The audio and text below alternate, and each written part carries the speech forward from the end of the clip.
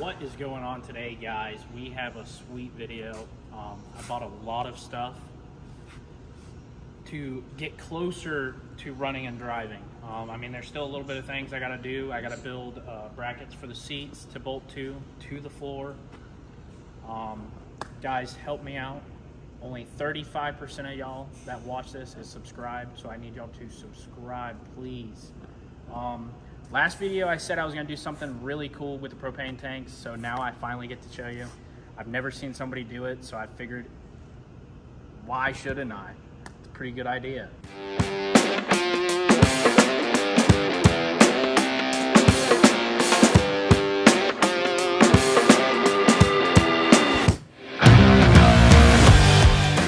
Dude, look at these things. They're polished. Dude, this is so sick. All right, guys. I understand there's gonna be a lot of scratches. They're not brand new tanks.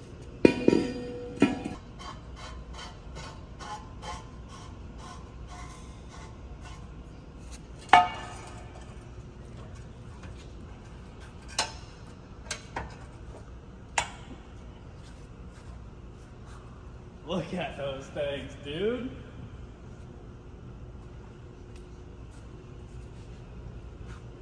All right, so now I bought a GM one-wire alternator. I went ahead and got a red top Optima. I wonder if I could just cut the floor out of here, the battery tray floor, and then weld this bracket to the battery tray, and then just bolt it back up. That should do her. That would work, I think. I bought new hubs, bearings, lug nuts. This caliper didn't get put on last video because of this issue.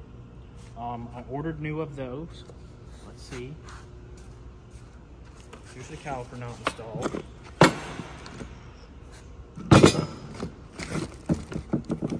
Got a brand new one.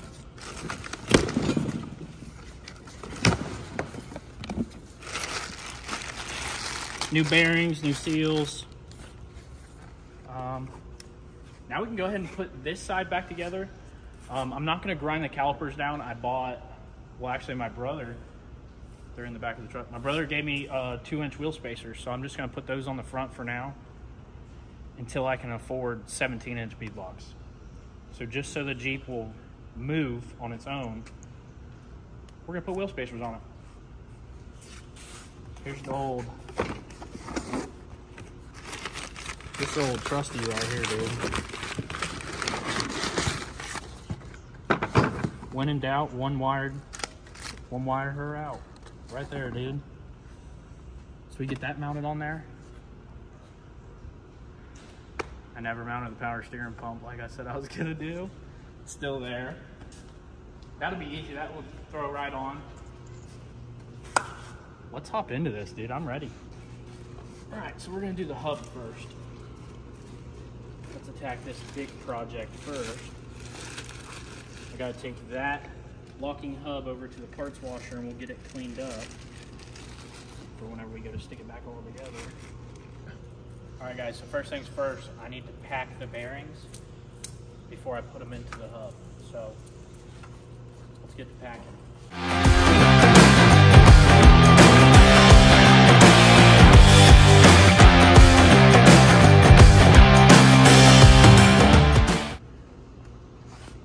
Alright guys, I've put 300 miles on my truck today just going back and forth to the parts store. The parts store is only a mile away.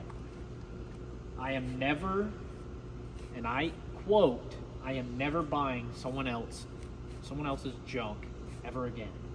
If I didn't put the axles under the thing, I ain't buying it, no more. I will buy my own stuff and build my own stuff from now on. I'm absolutely sick of this.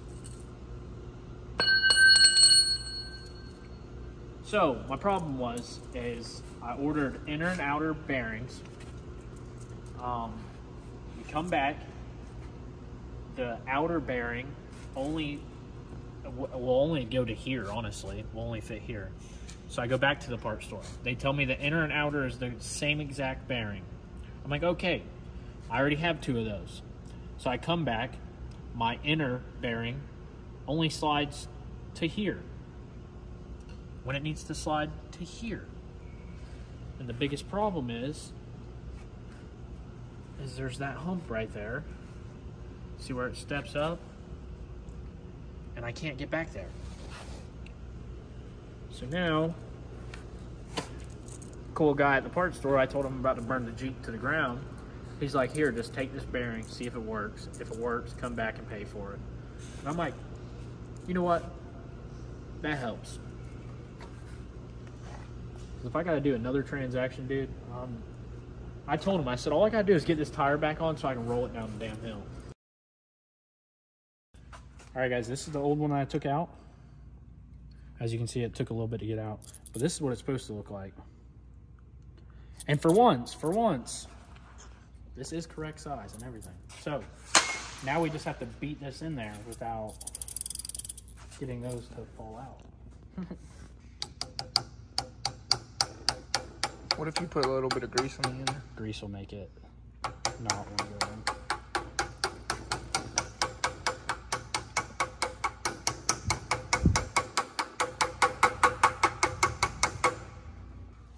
Dude, I'm just curious. It honestly don't look too terrible. Not as bad as I thought it was gonna be. Now let's just hope it'll go back in. There we are. Okay, well that's good news. So, it literally tapped right in really easily. So, I think we're looking forward, not back no more, guys. Let me get this.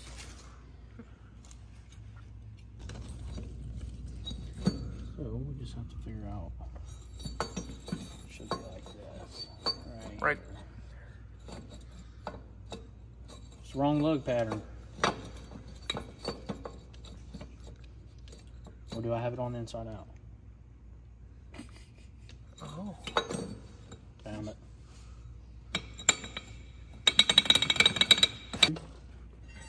Dude, we could relocate these, dude. We could put calipers on the bottom. It's gonna be like this, I believe. Yeah.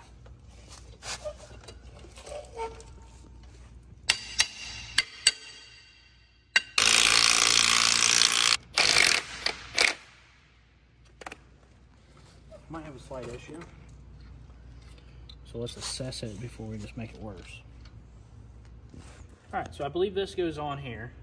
I clean this up, I'm gonna grease it. Too much grease is not as bad as not enough grease. All right, guys, so now that I've lubed everything, I made sure that seal's all the way on. That seems to sit a little better, I think.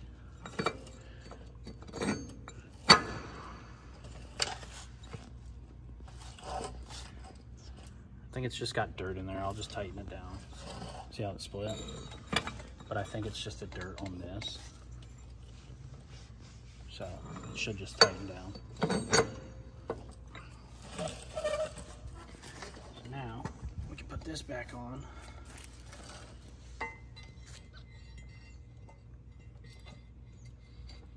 Let's say it's that one. Yeah. All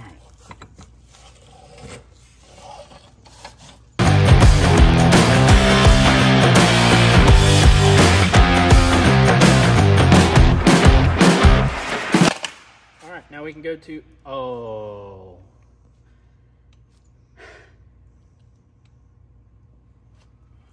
Dude, I'm so sick of this Jeep. One thing after another.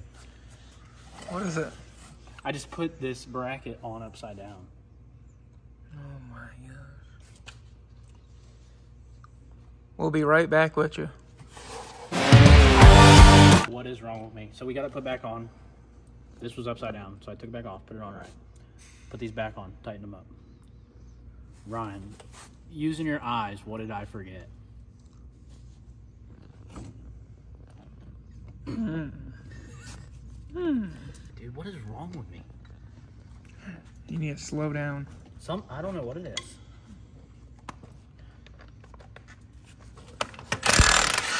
because it's my own stuff. All right, guys, so we had to cut that clip. You're probably not gonna believe this. So we got a gate that people try to come through all the time and just think that they can drive on private property. So we were sitting here doing this, and I finally, it's all together, it's ready. So we heard music playing. We're like, what is that? So we walk out there. There's a guy butt naked. We're like, what are you doing? Ryan says, hey man, you need some help? That's messed up, like. You literally said that. All right, back to work, back to work. All right, now it's ready to go on. Now we put the bearings on, put the hub on, put the locking hub on, put the caliper on. Then we might be able to do brakes next. I'm gonna try and flush out all these lines. Maybe get the calipers on, get them. I might have to put two-inch wheel spacers in the front. I really don't want to sit here and grind down a brand new caliper so that the 15s will fit. I don't have 17s right now, so I'm thinking I'm just gonna put 2-inch wheel spacers on the front. I'm not gonna be driving down Mount Everest, so we should be fine.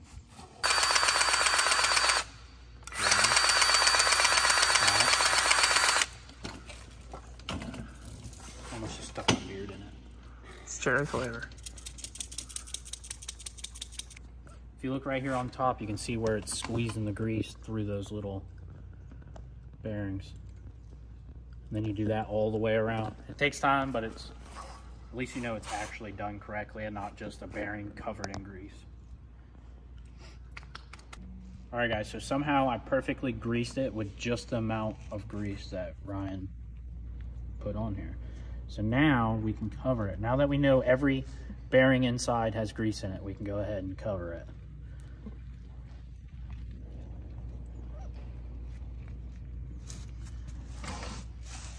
Now we can go ahead and slip her on.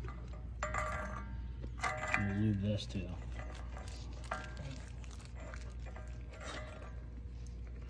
Now we can, oh, she got a little too much grease in her, huh? Boom. This one's already been done. I already did it. But I never actually checked if it does. Did I check it?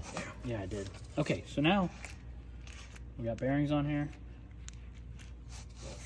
I think we're looking pretty damn good. Looks good to me. All right, guys, so 350 times at the parts store, we finally figured out the entire issue.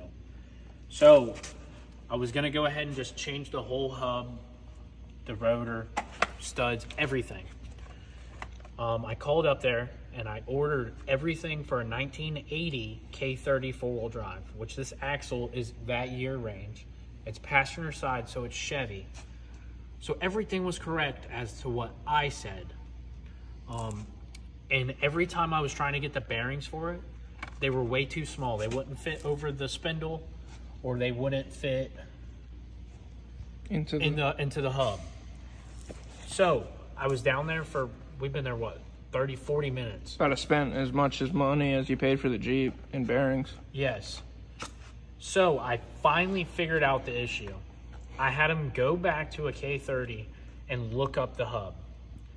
It's weird, O'Reilly's doesn't sell the whole hub for a K30. So I'm like, how do I have y'all's hubs for a K30? And it's a different guy, so I'm not yelling at him, you know. He said those are K20 hubs, and I'm like, shut up. I said, go get me the bearings for a 30 and let's see if it fits. Or actually, go get the bearings for the K20 and let's see if it fits in this hub. If it fits in this hub, then I have the wrong hubs. This is the whole issue. He went and got the bearing and it slid right out. I'm like, you got to be kidding me. So I can still technically put this together. I'll just have to use the old hub, which that hub's not bad. I was just thinking go new, not have to worry about stuff. But whatever, you know, I'll save a couple $100 because now I don't have to do it. But I have the bearings here already. I gotta go through. I don't think I have one with a race, which is the other issue. So I gotta see if they have the race, because I'm just gonna put new races and bearings in that hub, and then we can put it back on, dude. We're getting so close. It's really frustrating, but I guess that's what happens when you try to do this. So let's go back to the parts store and return all this stuff and get the correct stuff. All right, guys, we're back, and we're not gonna have any mess ups, right, Ryan? Hopefully. I think it's you that really screws me up, I think. Oh, shoot, I'll go home. You're just so dumb, it rubs buddy. off on me. I bet I could have this thing put together. You think so? Oh, yeah. All right, so we're gonna get this. Imagine.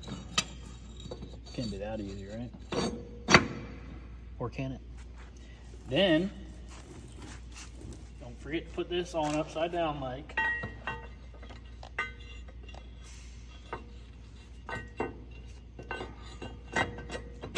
Boom. You almost forgot something, Ryan.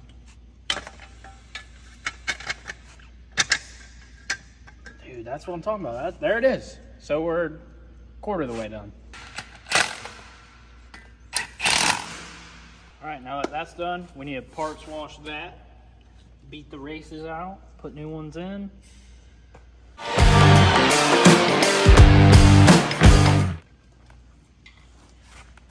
All right, guys, these races are pretty messed up. The moment we've all been waiting for. Got race in, bearing, and seal. Now we just get the slider on there, throw the outside bearing in. I hope. So, let's get her going.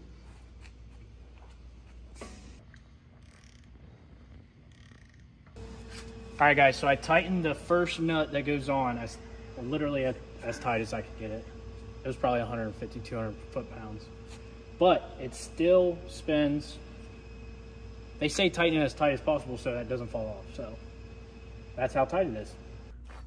All right, guys, so I've spent a couple days trying to get that to go on here because the ones that I bought that were new were for a K20, not a K30.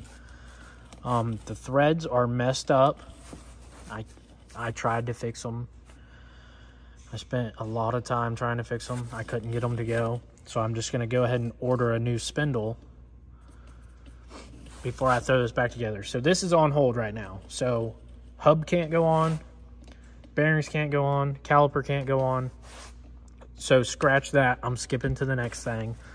And I'm gonna go ahead and yank this old alternator off and put a GM one wire on. And let's hope that goes well.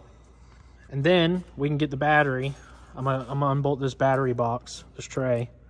And I'm probably gonna cut the floor out of it. And then I'm gonna weld it to the new battery bracket. This one here.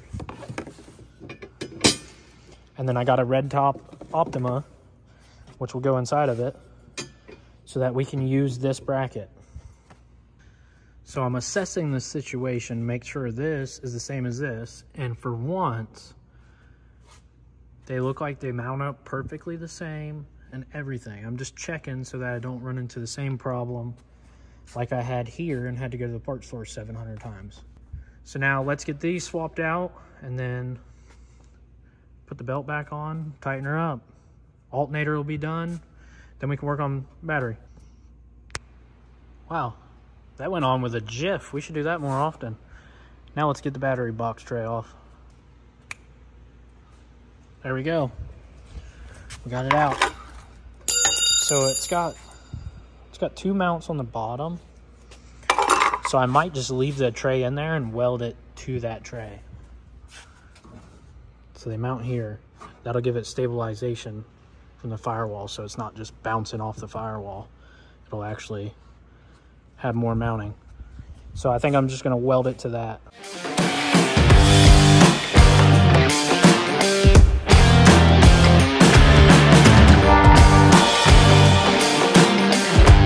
So that's what we're looking at. There we go. Now we can put a battery there, put the cover on, and I just thought of something else. So the light switch that I have, the little display thing, it's got a fuse panel. I could probably mount on top of the little bracket that goes here.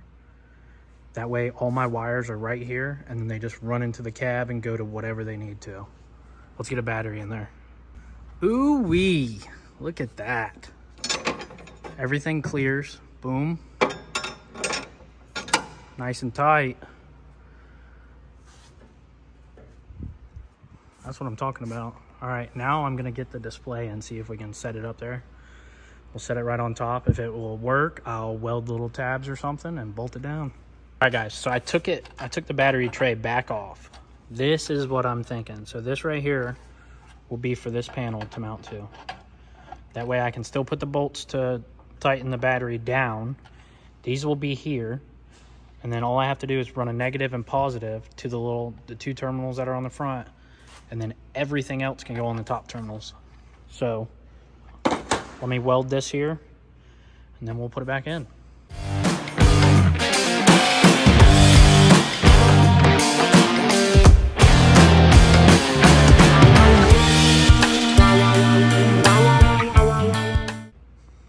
All right, guys, we got the stock bracket, we got the aftermarket battery tray, and then we got this little fuse panel.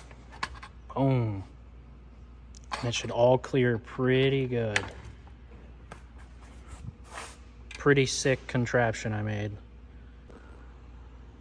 Dude, that looks killer. It's on there, man.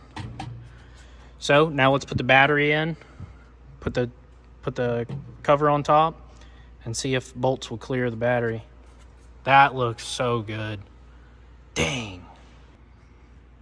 W's in the chat, boys. Y'all can't criticize this, dude. This is sick. Boom. Everything. That looks good. That looks so sweet. All right, guys, that's gonna wrap up today's video. I got the alternator installed, battery, polish tanks. The hub situation is gonna have to wait. I have to order the part. Once it comes in, that'll probably be in the next one of these two videos coming up. Next video, we got all the oils, the fluids, trans filter, everything to get all the lubrications lubricated. The seats. I don't have sliders for the seats. I don't have rails, so I'm gonna have to build something that the seats will mount straight to. I have a center console. I'm also gonna try and kind of put the shifter in the center console, kinda make it look somewhat presentable. I need a piece to cover the floor. I gotta get a new shifter cable. We got the polished tanks on there. That is sweet. What else do I need? Radiator fans. So I need a radiator fan for back here. I'm probably gonna get like a dual that has kind of like a shroud. And then one for the trans cooler up front. And wiring, guys. I'm basically to the point I need help with someone to help me wire, feed the wires, hook them all up. So thank you for watching today's video. If you haven't already, leave a like, subscribe, comment down below, guys.